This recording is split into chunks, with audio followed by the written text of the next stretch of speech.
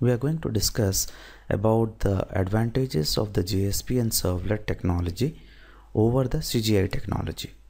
So before going to discuss about the advantages of JSPs and Servlet technology, let's discuss what was the demerit when we use the CGI technology. Here we have a CGI server, this is the CGI server, and there are two browsers here, browser number 1 and browser number 2, and we have one program called the home page program or home program. From browser number 1, a user is sending a request, for the home program. This request is being sent from browser number 1 to the server for the home program. So what the server does is it creates an object of the home program. Here this is an object of the home program, and this gives back response to the client's browser from which the request has originated. So this is the second request that is coming from browser number 2. This is another person sending a request for the home program again. This is a request for home program from browser number 2. What the CGI server does is it creates another object of the home program, and this gives the response. This is the response. So this is a demerit. Like if there are hundreds of requests at a particular moment, so hundreds of object gets loaded into the CGI server and it will decrease the performance.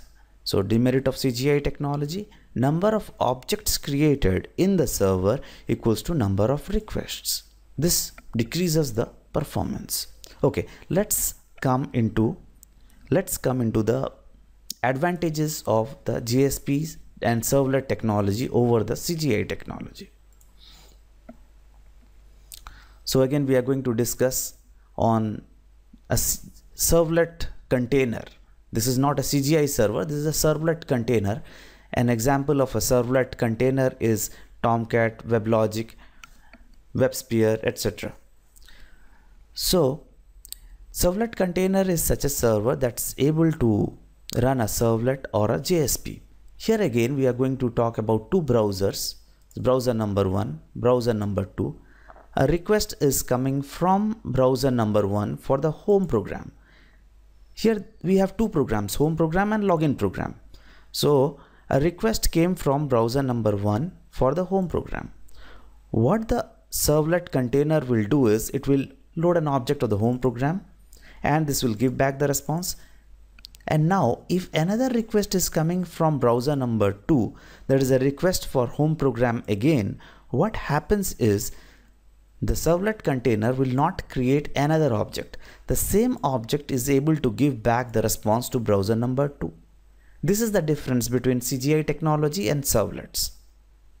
Here only one object is created that is able to give response to various requests.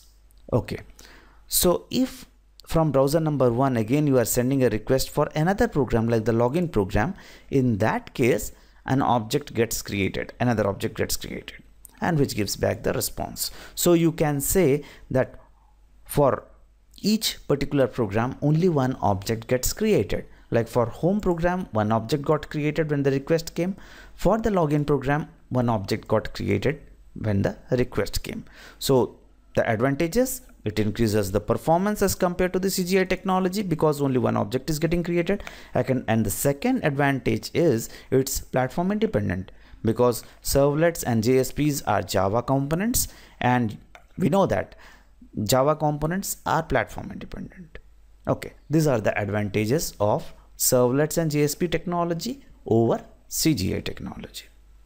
Thank you.